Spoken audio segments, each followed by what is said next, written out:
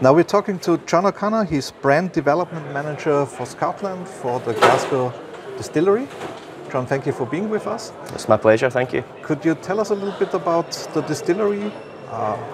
So yes, our Glasgow Distillery is halfway between Glasgow Airport and the city centre. In fact, our position puts us the first independent single malt producer in the city of Glasgow for over 115 years. We launched the distillery in 2014 and we laid our first cask of whisky in 2015. So that makes it more than 3 years old now, and you have your own bottlings. Could you tell us something about them? So at the moment we've launched two products. Our original was launched in 2018 and now we've moved on to 2019. We've released our unpeated version. This one's currently sitting with gold medals in category of Best Lowland Single Malt Whisky in the world and Best Young Single Malt Whisky in the world. Our second bottling this year, in fact, is our peated version, which has been very, very successful at this show so far. This one's sherry matured and finished in virgin American oak. This is a peated whisky, and as I said about us being the first distillery in Glasgow in over 115 years, this is in fact the first peated whisky to come from Glasgow.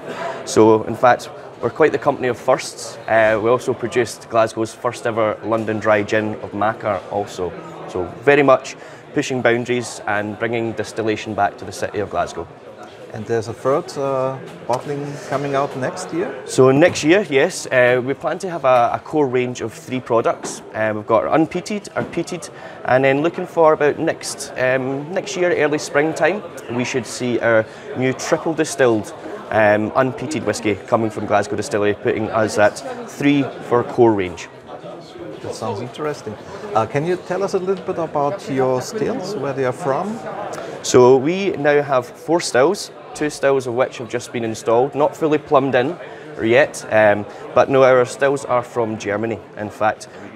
Based on a Speyside style, Macallan stills, but squashed down a little bit smaller, gives us a lot more copper contact. In fact, we do things a little bit differently. We have quite a lengthy fermentation process, 72 hours. The smaller stills, providing that extra copper contact, provide us a wonderful new make spirit before we even touch the wood.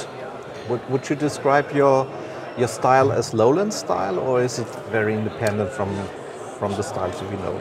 So officially what we attempted to set out to do was to create the famous Speyside style or concept on how we create our whisky. However, we produce it in the lowlands using our water and using our different wood policies, and the process that we use, as I said, is quite lengthy. So it is actually a Speyside style, but very unique, and particularly very unique to the lowlands. So, Jon, thank you for the interview. Have a great time here in Mülheim. Thank you very much. It's my pleasure. Thank you.